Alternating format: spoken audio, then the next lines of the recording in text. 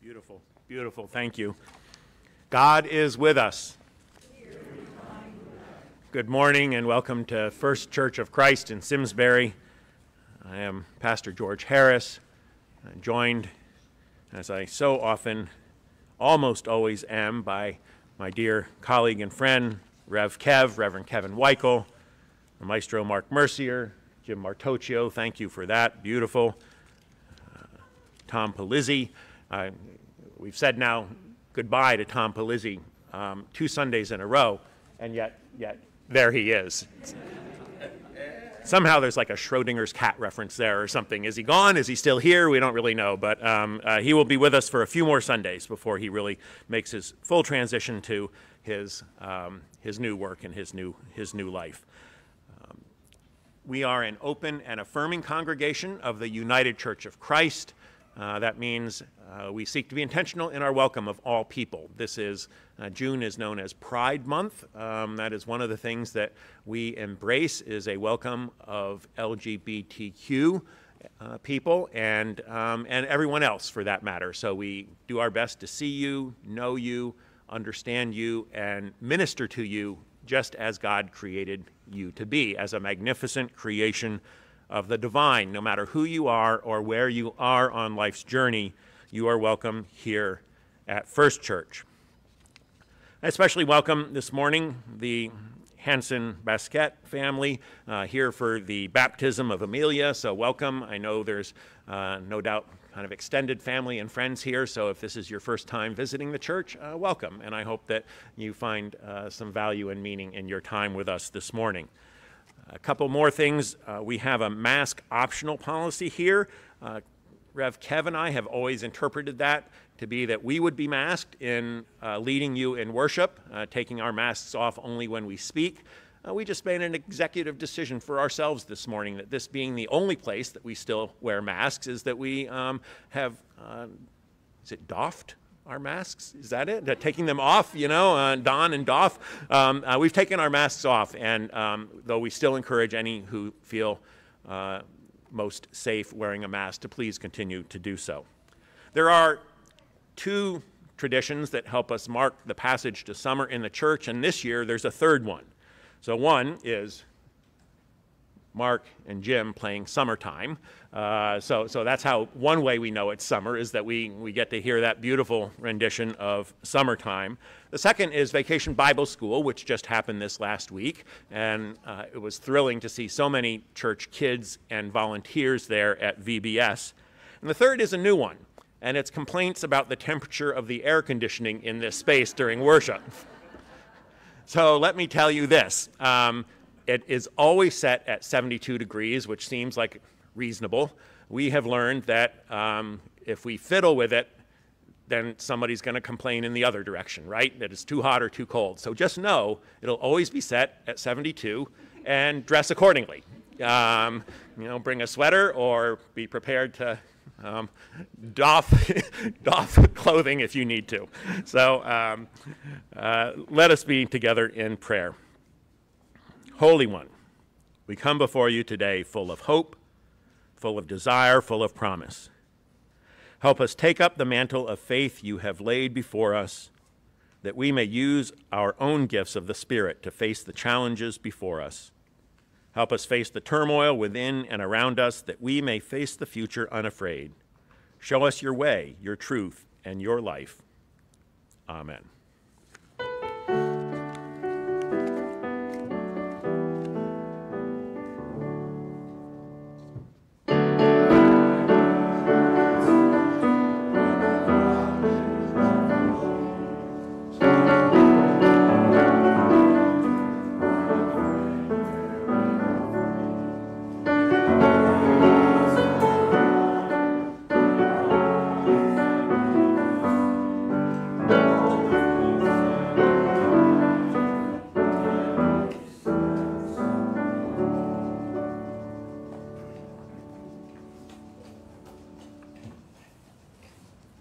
Good morning. Please stand in your heart or on your feet as you are able and join me in the call to worship. Throughout the ages, disciples have said, "I will follow you wherever you go." Lord, give us the freedom to follow you in the ways of love. We come from busy homes filled with little time to consider Christ in our lives. Lord, give us the strength to follow you in ways of peace. In times of struggle, we look to God for help. Lord, give us the Opportunity to follow you in the ways of kindness. Today, we celebrate the Holy Spirit who shows us the joy of following God. Lord, give us The patience to follow you in the ways of faith. Amen.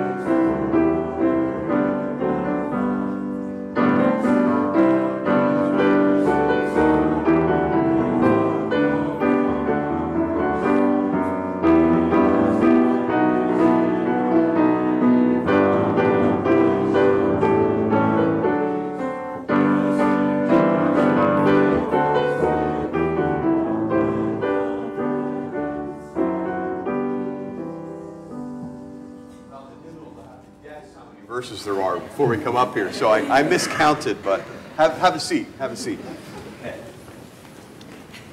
This morning, we are delighted, just thrilled, for the baptism of Amelia Lyn Hansen. Amelia is daughter to Jillian and Brandon, and Yeah, and that is right. You are her brother, a very important role. Yes, this is Brady, who has made himself known. Yes. So Jillian was baptized and confirmed here at First Church, and she attended church school here and youth groups here as a teenager. Brendan was raised in Massachusetts in the Catholic Church, and he moved to Simsbury when he was 11, and they attended Squadron Line School together in the 6th grade is when they first met, and here they are. So fast forward, eventually married. They live here in Simsbury, and they've joined First Church. They're raising their family here. They bring Amelia to be baptized today, to have God's love and grace publicly acknowledged in the midst of this good church and on her life. Bill? In the Gospel of Matthew, we find the story of people bringing children to Jesus in hopes that he might bless them. But the disciples rebuked the people for doing so. The disciples didn't think Jesus should be wasting his valuable time with lowly children. When Jesus heard what the disciples were doing, however, he was indignant and said to the disciples, "Let the children come to me. Do not hinder them, for to such belongs the realm of God." And Jesus took those children in his arms and blessed them. So this gospel story reminds us that the sacrament of baptism is an outward and a visible sign, a clear and visible sign of God's grace and God's love. Baptism with water and the Holy Spirit is a sign and the seal and participation in God's grace and forgiveness and mercy. And it's the mark of membership into the Church Universal and the beginning of growth into the Christian faith. This morning we celebrate that Amelia is God's child, filled with radiant possibility and deeply loved by God. So we have a few questions to ask of you. In bringing Amelia to be baptized, do you confess your faith in God as made known to, in, and through Jesus Christ? If so, please say, "We do." As her parents, do you promise by God's grace to be Christ's disciples and to witness to the work and words of Jesus as best as you are able? As she grows in your midst, will you encourage her to do the same? If so, say, "We do." Do you recognize Amelia as God's child, created with her own individual worth? And do you promise to love her as an affirmation of this truth? If so, please say, "We do." And when you look at Amelia, will you try to see in her all the children of the world, children of all races and nations? And when holding her, will you remember God's love for all people? If so, say, "We will." And then do you promise, according to the grace given to you, to grow with Amelia in the Christian faith, to be a faithful member of the church by celebrating Christ's presence, resisting oppression and evil, and by making daily life choices that affirm God's love and justice for all, so that one day she may affirm and live out her baptism? If so, say, "We will," with the help of God. Okay. All right, here we go. Pour the water? Yeah. Okay, we're going to ask Nick and Brady to come up. Do you want to pick Nick up? You want to pick Brady up? You want to help? All right.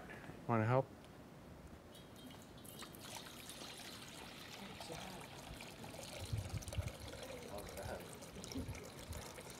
Okay, I think that's good. How's that look? Nice job. Nice job, Uncle Nick. All right, before we pray over the water, Bill, you have some questions for the congregation. So go ahead. I invite the congregation to please stand. Do all of you who witness and celebrate this sacrament promise your love, support, and care for Amelia as she lives and grows in Christ? If so, please say, "We promise our love, support, and care." We promise our love, support, and care. Please be seated. We remember this water that was poured and how meaningful it is. God's Spirit moved over the waters at creation. John the Baptist baptized Jesus with water. Water means so many things: birth and death and cleansing and washing and forgiveness and life and growth. Water is both ordinary and also extraordinary. So, let us now be together in the spirit of prayer. Gracious and loving God, we ask you now to bless this water, that it might symbolize washing over Amelia your love and your spirit, your goodness and your truth. It's in your holy name that we pray. Amen.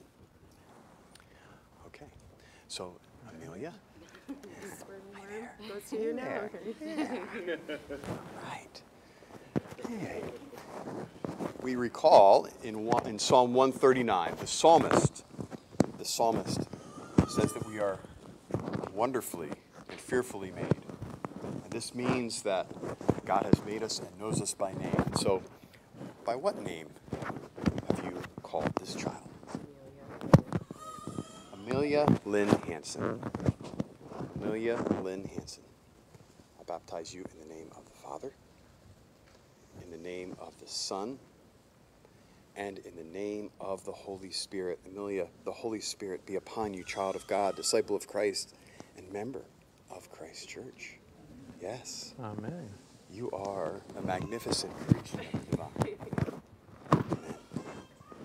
All right, Amelia, we're now going to sing, okay? Going to sing a song together. Want a little walk, too?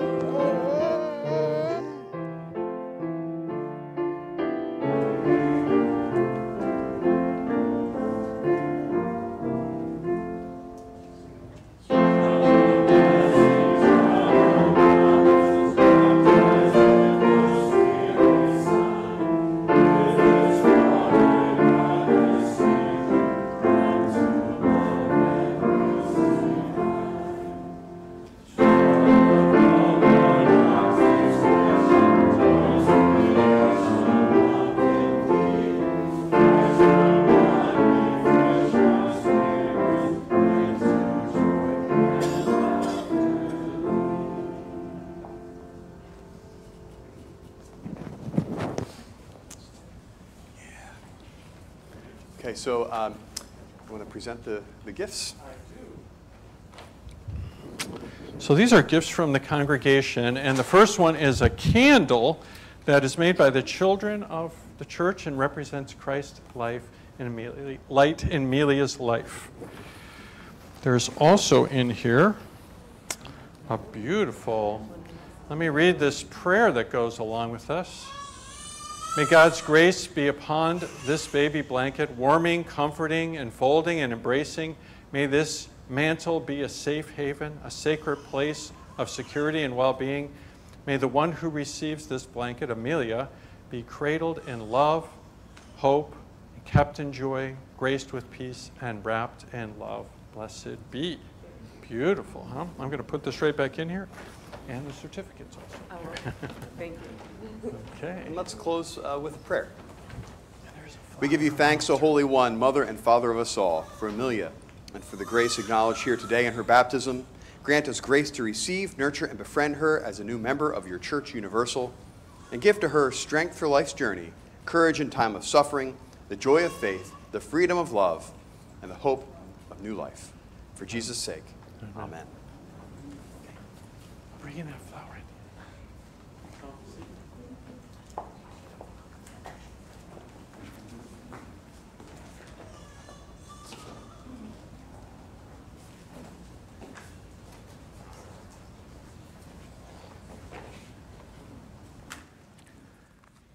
It's hard to imagine looking at Amelia's purity and perfection, but we all know that when by the time she reaches her terrible twos, and by the time we reach this ripe old age, we've made our share of mistakes. We, in fact, have sinned, and so it is, I believe, cleansing and helpful and opening and freeing to come together each Sunday and to share together this unison prayer of confession. So if you would join me, please. Gracious Lord, you have blessed us with freedom. Freedom to follow, to turn away. Freedom to love or to hate. Freedom to heal or to hurt. You ask only that we follow your ways, loving our neighbors as ourselves.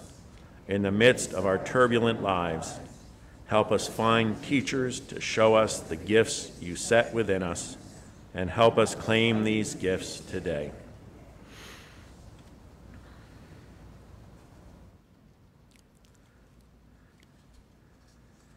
So I expect many of you can relate to the experience of when you've been wronged. It's sometimes hard to let go of that, and we kind of get twisted around that and bound up with those feelings. God doesn't. When we fall short, when we act from our failures and our limitations and our sin, God releases that. And that Holy Spirit of God just continues to move freely within us and around us always. And that is good news. That means that we are forgiven. You are forgiven.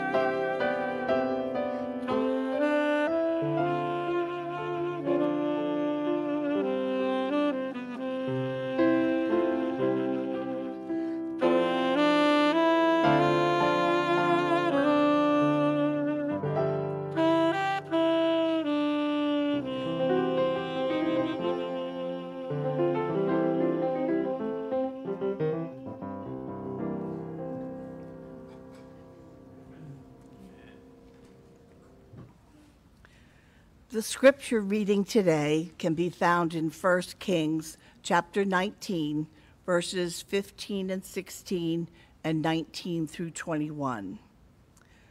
Then the Lord said to him, "Go, return on your way to the wilderness of Damascus. When you arrive, you shall anoint Hazael as king over Aram. Also you shall anoint Jehu, son of Nimshi, as king over Israel, and you shall anoint Elijah, son of Shaphat, of Abel-Meholah, as prophet in your place. So he set out from there and found Elijah, son of Shaphat, who was plowing. There were 12 yoke of oxen ahead of him, and he was with the 12th. Elijah passed by him and threw his mantle over him. He left the oxen, ran after Elijah, and said, "Let me kiss my father and my mother, and then I will follow you." Then Elijah said to him, "Go back again, for what have I done to you?" He returned from following him, took the yoke of oxen, and slaughtered them. Using the equipment from the oxen, he boiled their flesh and gave it to the people, and they ate. Then he set out and followed Elijah and became his servant.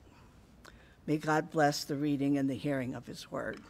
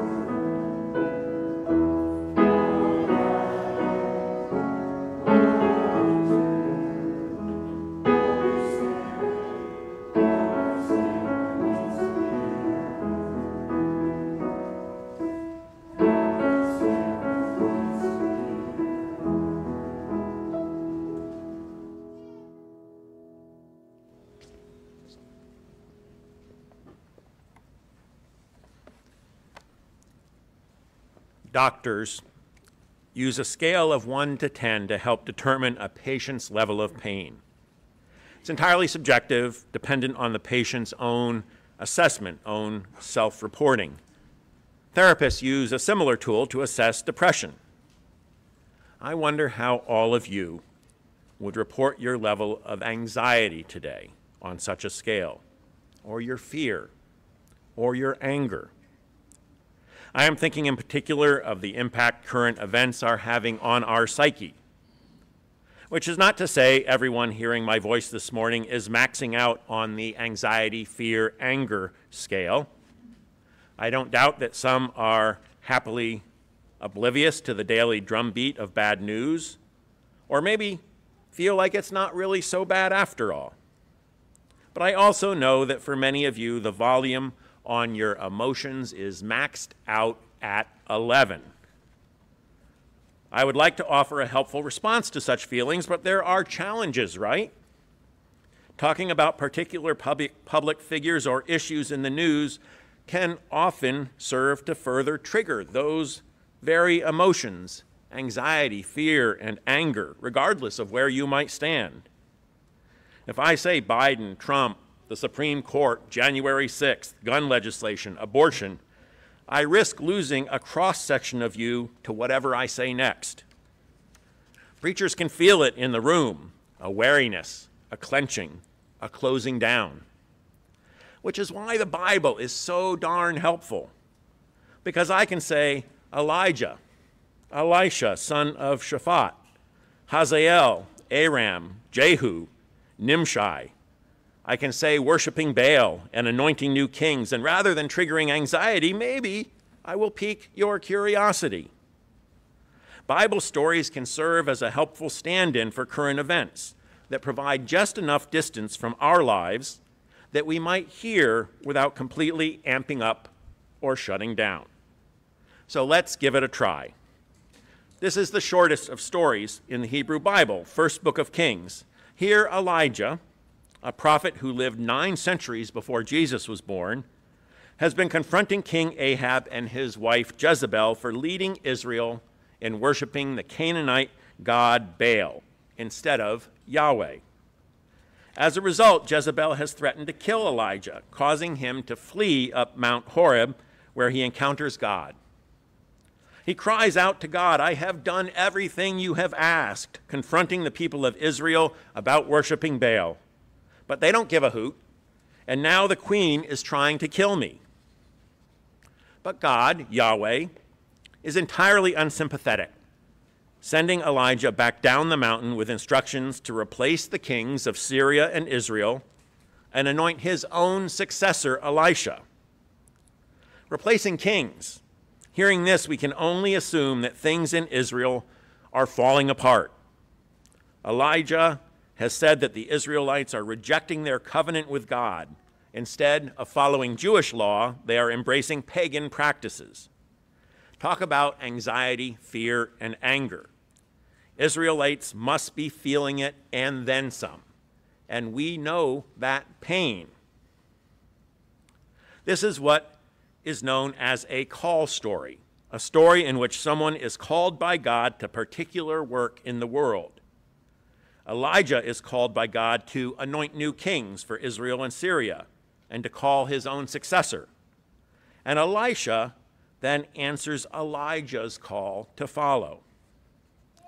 So not only can the Bible function as a safe stand-in for our own trials, helping us look at these without triggering still more anxiety, fear, and anger, Scripture might also prompt us to ponder our response to such troubles, to ask, what is God calling us to, and how might we respond? Elijah finds Elisha plowing his fields with 12 yoke of oxen. Now, a yoke holds 2 oxen together, right? So Elisha is driving 24 oxen. He is a wealthy man and someone that would have access to Israel's leaders.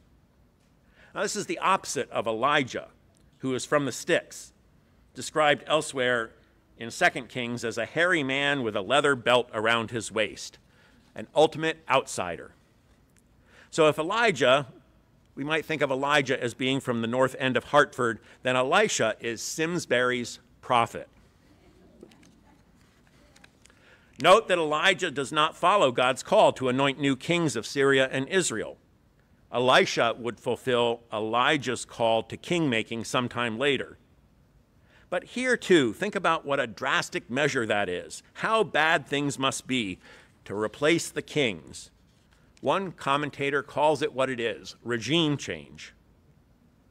Before following Elijah, Elisha goes home, burns his plow, cooks the oxen, and serves his family a last meal. There is no turning back now. We discussed this text in Bible study this week, and Grantland Rogers had a helpful observation. It's this all-or-nothing aspect of biblical call stories that is most frightening and paralyzing. Grantland is one of the most popular and successful teachers at Simsbury High. Surely he must feel called to teaching, I thought. Well, yes, and, he said. He shared that he has experienced other compelling calls in his life, but has been unwilling or unable to burn his plow and slaughter his oxen. As well he should be. He is a husband and father with countless life and death responsibilities to others. But this is often the dilemma in responding to calls we experience. So what to do? Many are already overwhelmed by events seemingly beyond our control. And now God appears to be telling us to leave everything behind to take these world-changing challenges upon ourselves.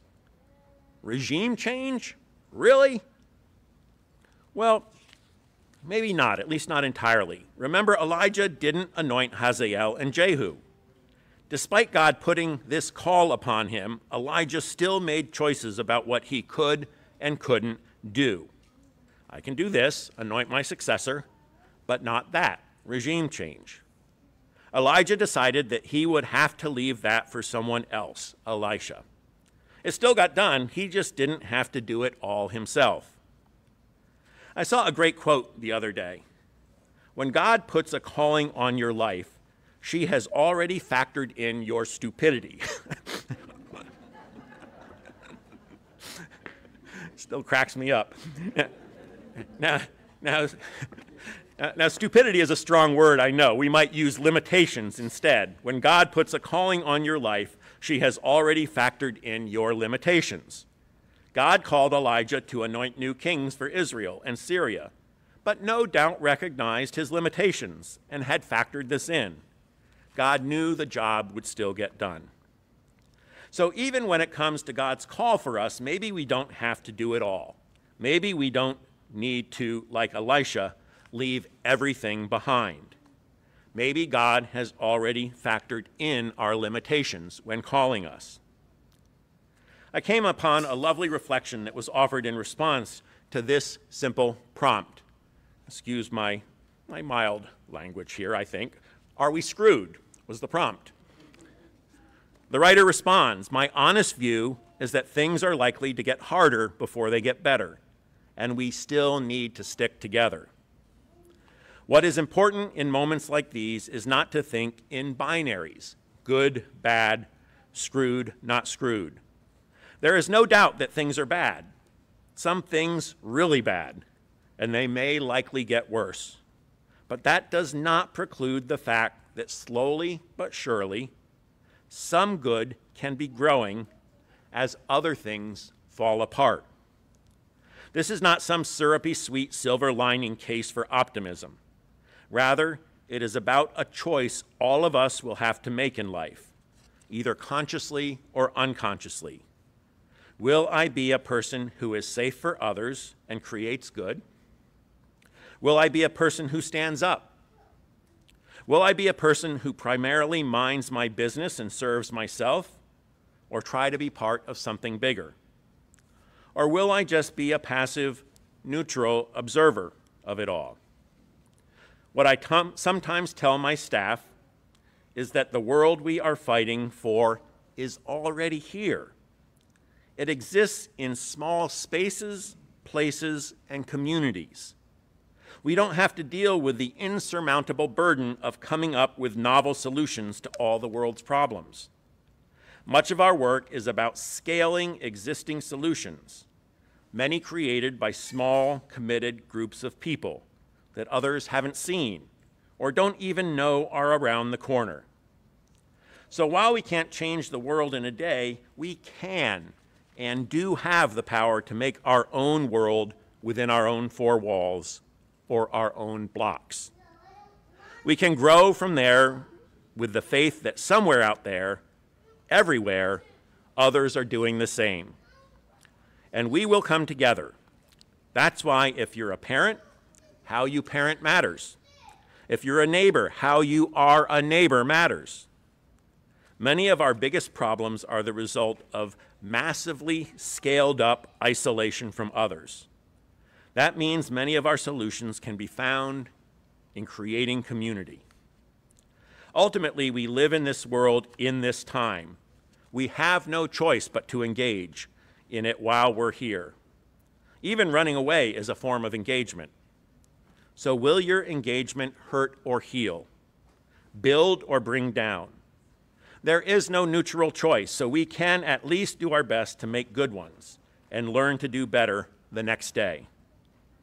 You are allowed to be scared, to grieve, to be angry, but you are also allowed to create good, to be soft, and enjoy the small reprieves. Struggle lasts as long as we do.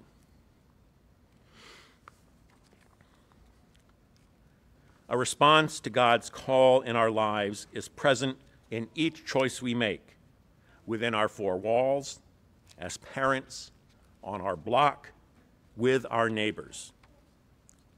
Now notice that Elisha does not respond directly to the voice of God.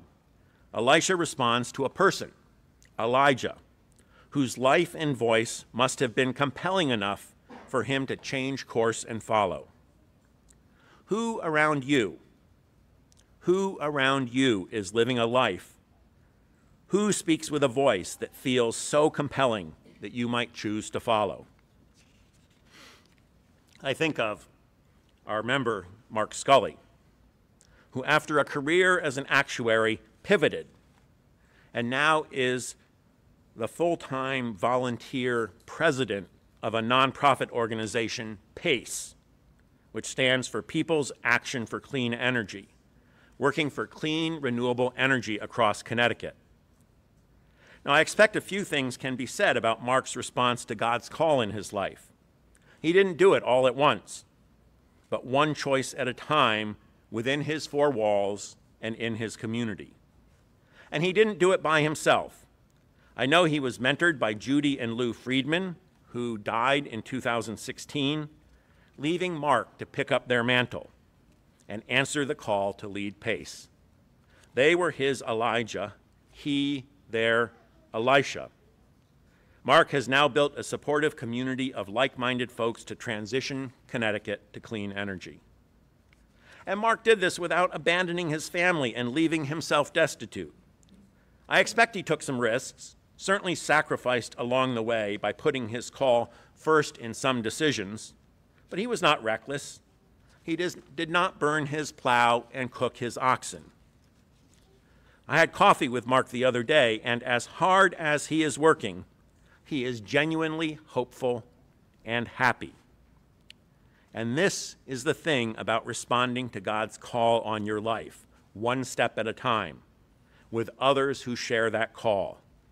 When we do, we are less anxious, fearful, and angry, and more hopeful and happy. May you discern your call and respond, that you too may know such hope and happiness. Amen.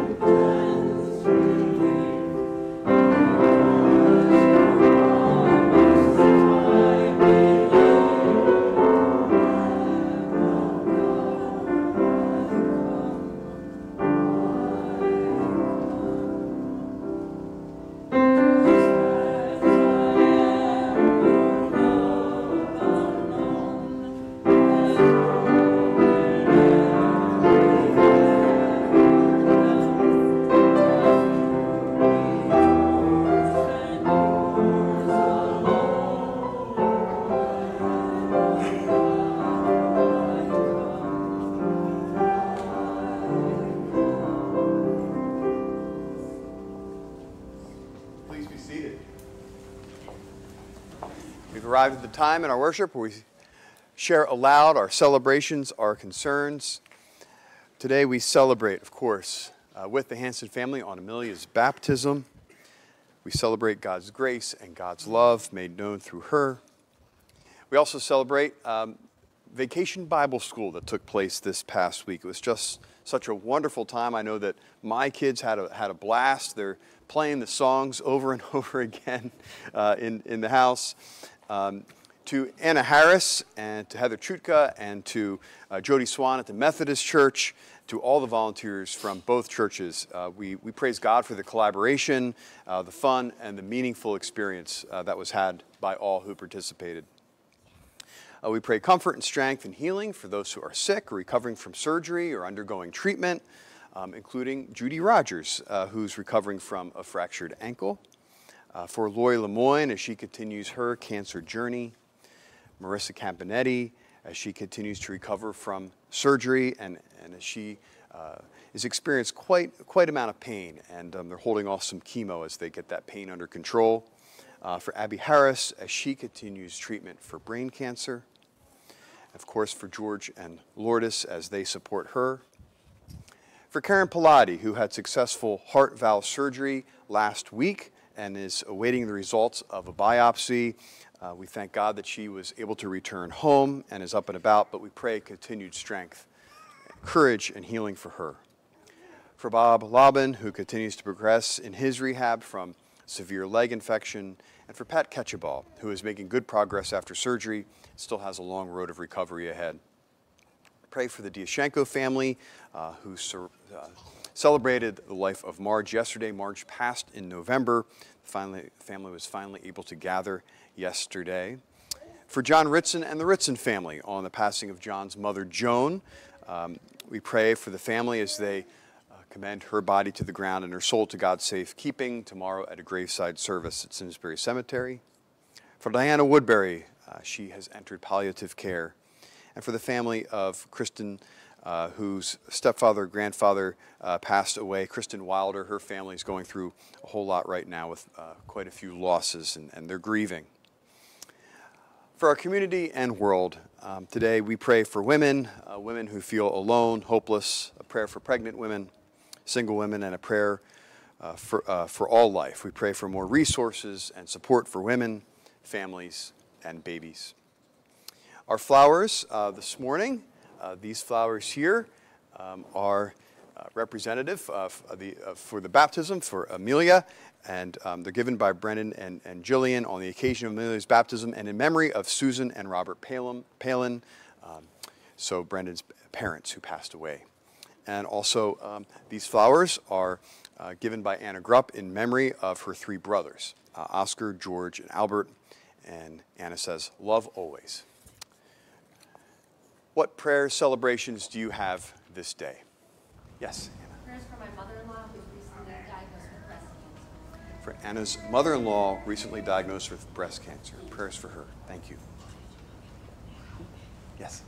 Todd will be 92 tomorrow. Todd Williams will be 92 years old tomorrow. Well, tell him happy birthday for us, please. Wonderful news. Yes. Prayers for the Hahn family here in town whose recently graduated daughter Julia is having open heart surgery tomorrow. For the Hahn family, Julia, open heart surgery tomorrow. Prayers for her, strength, healing. Thank you. Yes. Prayers for my husband Paul who's recovering from COVID. Prayers for Paul, recovering from COVID. Thank you for sharing. Yes, prayers for Paul. Prayers for all who are navigating their way through COVID, and especially those with long COVID.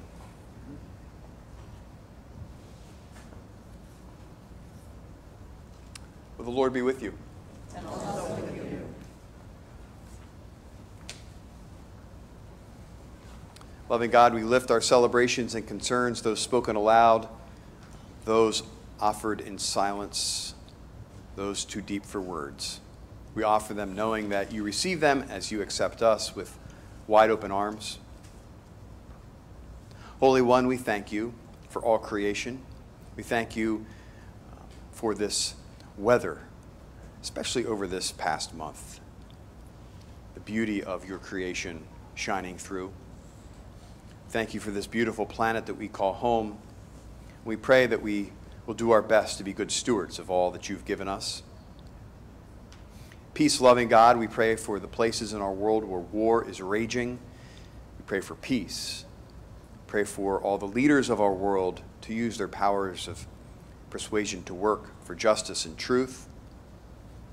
We pray for all the innocent people affected by conflict, that they will be treated with compassion and respect.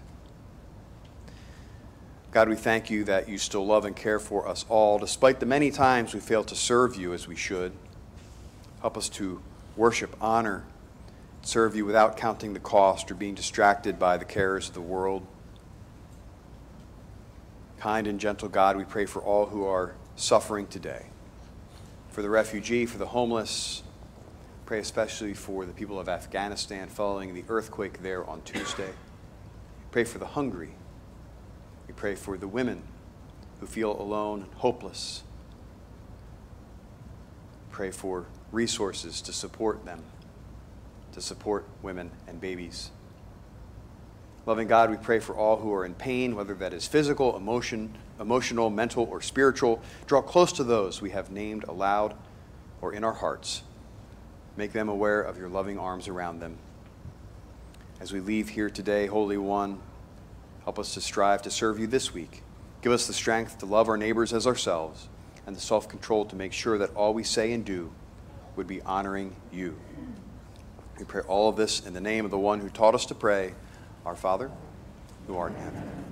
Hallowed be thy name.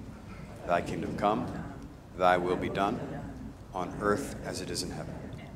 Give us this day our daily bread, and forgive us our trespasses, as we forgive those who trespass against us. And lead us not into temptation, but deliver us from evil. For thine is the kingdom, and the power, and the glory forever.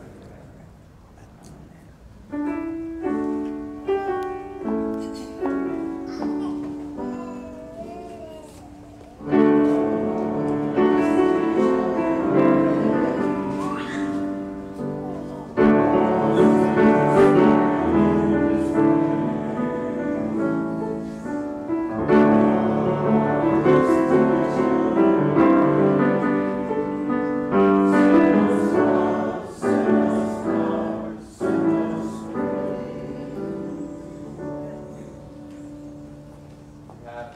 Announcements.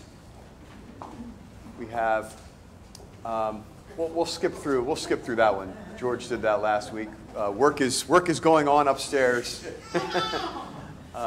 Women's Ministries. The Women's Walk Tuesday 9 a.m. That is an hour earlier than it has been because of the warmer weather. They meet behind Fitzgerald's. So women, go ahead and walk on Tuesdays 9 a.m. if you're free. I know that group really enjoys getting together. Also, women have a book gathering on June 29th at Karen Cordner's home. You can read more about that on the website.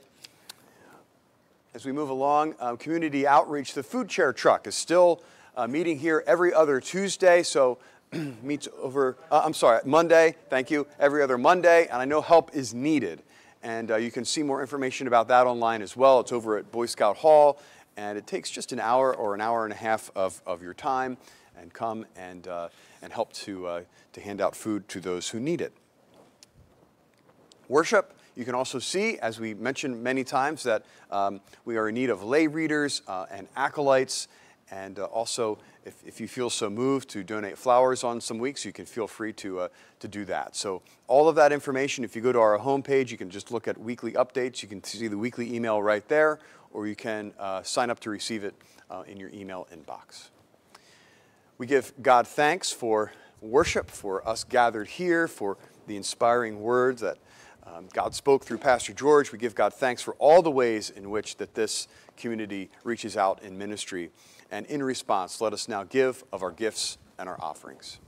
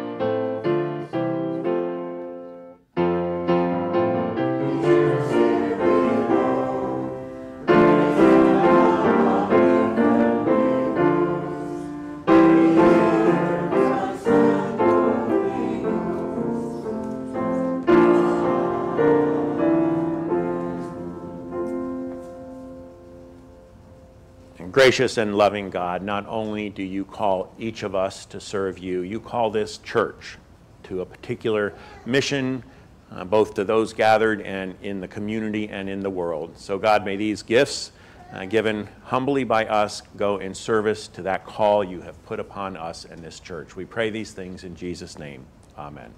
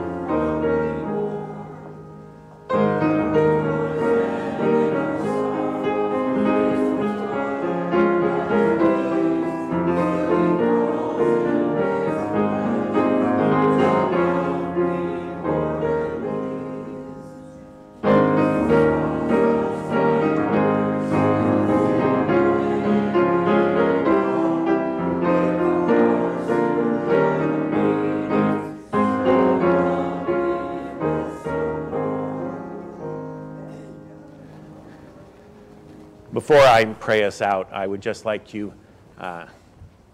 take a moment to imagine that you've been a guest in someone's home and they've just served you a delicious meal. And one dish in particular was so delicious and so unique, and you just have to ask your host, what was that delicious crunch? And she says, crickets. So I don't know if you noticed, but that reading I read as part of my sermon, I didn't identify the author who wrote it or who spoke it, because I was concerned that it might have that cricket response for some of you and cause you to go, ew. It was Alexandria Ocasio-Cortez, representative to the U.S. House of Representatives, beloved by many, but considered a polarizing figure by others. And I shared the writing because, I don't know if you noticed, but there was not a darn thing in there that took a side. And I recognized that it would apply equally to all of us here this morning. But I just figured somebody would go home wondering, well, who did write that? Well, crickets. May the Spirit of the loving God, made known most fully to us in Jesus Christ, go before you to show you the way, go above you to watch over you, go behind you to nudge you into places you might not go by yourselves, go beneath you to uphold and uplift you, go beside you to be your strong and constant companion, and dwell within you, that you may know that you are never, ever alone, and that you are loved beyond your wildest imagination. And may the fire of God's blessing burn brightly upon you and within you today and always. Amen.